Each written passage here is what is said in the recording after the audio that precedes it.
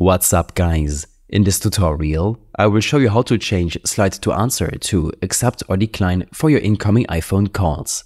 This should be quite an easy tutorial. For more information, click on the first link in the description below. If you have an iPhone, you may have noticed that there are two different ways to answer all incoming calls.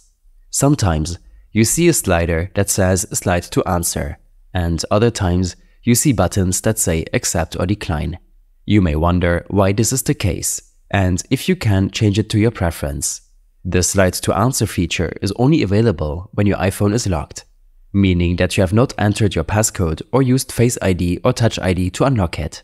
This feature is designed to prevent accidentally answering calls when your phone is in your pocket or bag, or when you're not ready to talk.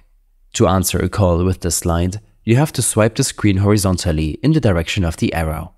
The accept or decline buttons are only available when your iPhone is unlocked, meaning that you have entered your passcode or used Face ID or Touch ID to access your phone.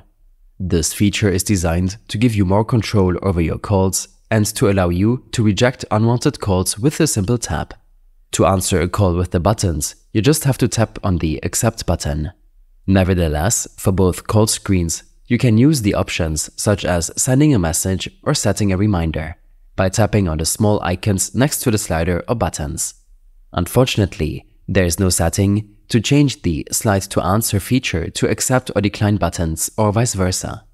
This is a default setting on iPhones and it cannot be changed.